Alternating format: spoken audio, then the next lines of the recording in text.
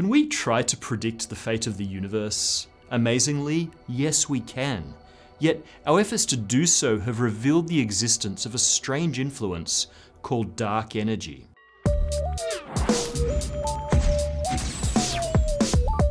Einstein's general theory of relativity allows us to describe the behavior of the cosmos on the largest scales, of a volume of space vastly beyond our capacity to physically explore, and at a time billions of years in the future, but attempts to constrain the predictions of this theory with real astronomical observations tell us that the fate of the universe is governed by something we call dark energy. To truly understand dark energy, we're glimpsing into the workings of Einstein's theory on a cosmic scale. In the last episode, we looked at how general relativity, expressed in the first of the two Friedmann equations, can describe the cosmic balance between the outward expansion of the universe and the resistance to this expansion due to the gravitational effect of everything it contains. Seriously, you have to pause now and watch this episode if you haven't already. Okay, ready? So, it turns out that this cosmic conflict will be won by expansion. And this is true even though we haven't taken dark energy into account yet. By weighing up all of the matter in the universe, astronomers have figured out that there just isn't enough of anything to turn the universe back on itself. There will be no big crunch, and the universe will expand forever. There are two powerful and completely independent measurements that can test this prediction of the fate of the universe. Today, let's look at one of these measurements, the geometry of the universe, which points to a discrepancy in the first Friedmann equation. We know for sure that the left side of this equation, the sum of the expansion and density terms, don't cancel out to zero. In fact, they come out positive, which means that the expansion term wins over the inward pulling density term. The universe is too low density to recollapse. Right, so the left side of this equation, as we wrote it, is positive, which means the right side should be too. See, equal sign. But that right side actually talks about something completely different. It describes the curvature of space, and it hinges on that K thing. K is in a sense the shape of the universe, its spatial curvature, as well as its spatial extent, finite or infinite. Notice I said spatial curvature. Space-time will be curved no matter what, which is what gives us the expansion described here. But the spatial geometry of the universe at a fixed instant in time can be flat or curved. And it's pretty straightforward. K can be +1, -1, or 0. K equals +1 means the universe has a positive curvature spatial geometry.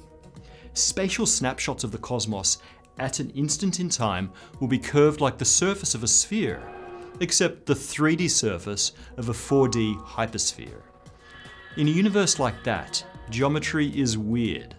The angles of triangles add up to more than 180 degrees, and circles and spheres contain more internal area/volume than their circumferences or surfaces should allow. But the total spatial volume of such a universe is finite, and we call that a closed geometry. If K is -1, the universe is the 3D version of a negatively curved hyperbolic plane. Triangles add up to less than 180 degrees, and surfaces hold less volume than in flat space. Such a universe is infinitely large, or open. But K equals 0 means the universe is flat, zero spatial curvature at any given time. Geometry works just as you learned in school, and a flat universe is still infinite, open, in all three spatial dimensions. But check it out. This gives us a way to independently verify what we got on the left side of the first Friedmann equation when we measured the universe's density. The left side has to equal the right, so assuming we got the equation correct, then the shape of the universe should be intrinsically tied to its fate. An overdense recollapsing universe should have a spherical geometry. An underdense, infinitely expanding universe should be hyperbolic. And only a universe with exactly the right density, that's expanding at exactly its escape velocity, one that will slow to a stop over infinite time, should be flat, with the both left and right sides coming out to zero. Okay, cool. That's something we can test. See, we can measure the shape of the universe, and so measure k, just by checking how geometry works on cosmic scales. Now, if we got everything right so far, the geometry should turn out to be hyperbolic, because that gives us a positive right-hand side to match the positive left-hand side we got from weighing our universe. In fact, we already talked about this in our episode on inflation. Check it out. Observations of the size of the cosmic microwave background features allow us to verify that the longest triangles in the universe have angles that add up to exactly 180 degrees. That's the straight up geometry of a flat Euclidean universe, flat to within 0.4 of 1%. The right side of the first Friedmann equation has to be very close to zero.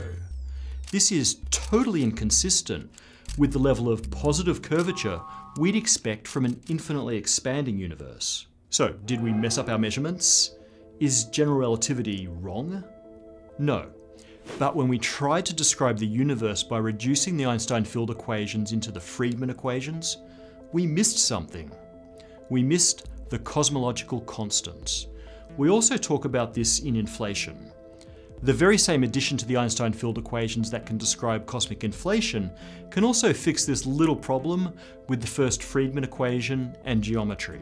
When we derive the first Friedmann equation with the cosmological constant included, that's the lambda symbol here, we end up with this little extra something on the left.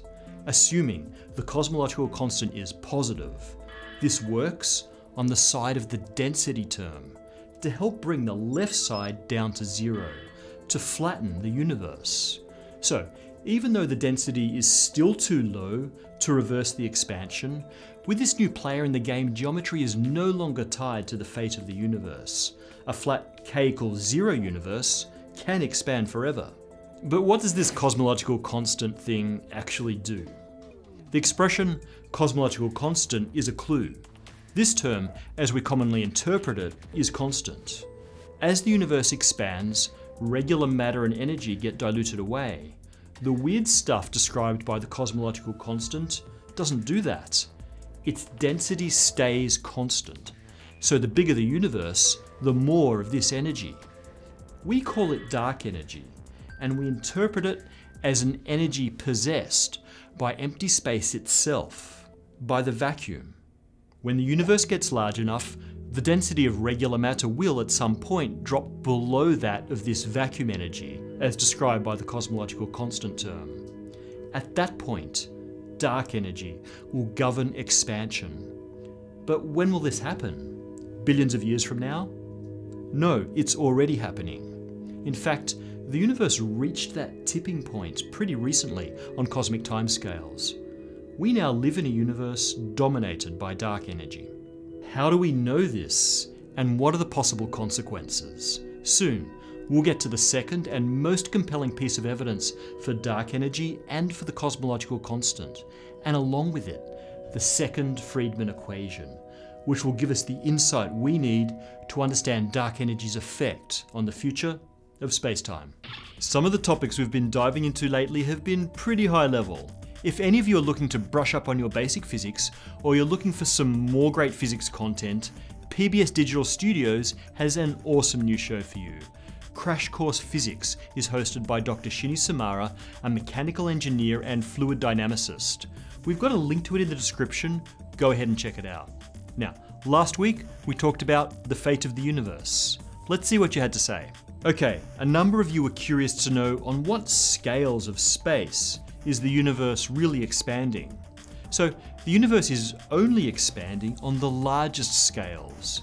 Not at all inside atoms, inside humans, the Earth, even inside the Milky Way. Within these regions, the shape of space-time is dominated by the gravitational field of the densely packed matter, and expansion is not occurring.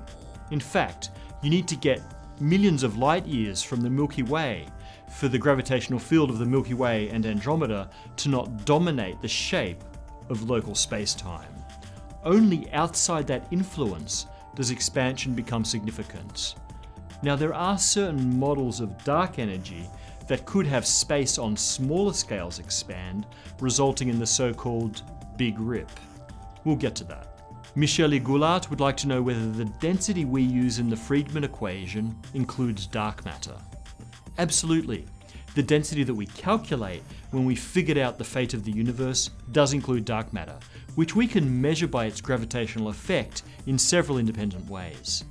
Even with dark matter, the universe is just not dense enough to recollapse. Tomek Wooff would like to know what the job prospects are for bachelor's or master's graduates in physics. Hey Tomek, great question.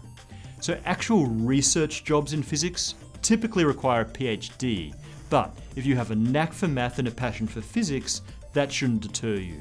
However, you can do pretty well with just a bachelor's or master's in industry. Various tech fields have a high demand for bachelor's or master's physicists, like medical imaging or radiology, energy industries, meteorology, science education, science journalism, and definitely information technology of all types. And if you choose, you can always sell your soul for the big bucks in finance, business consulting, patent law, etc. Physics graduates are hot recruits due to their killer problem-solving skills, and in fact, in 2009, the National Association of Colleges and Employers found that new graduates from physics major programs have starting salaries higher than any other science major. Mr. B is asking for our outtakes of Apple mishaps. Well, I'm sorry, Mr. B, but this is a very serious science education show. We don't stoop to blooper humor.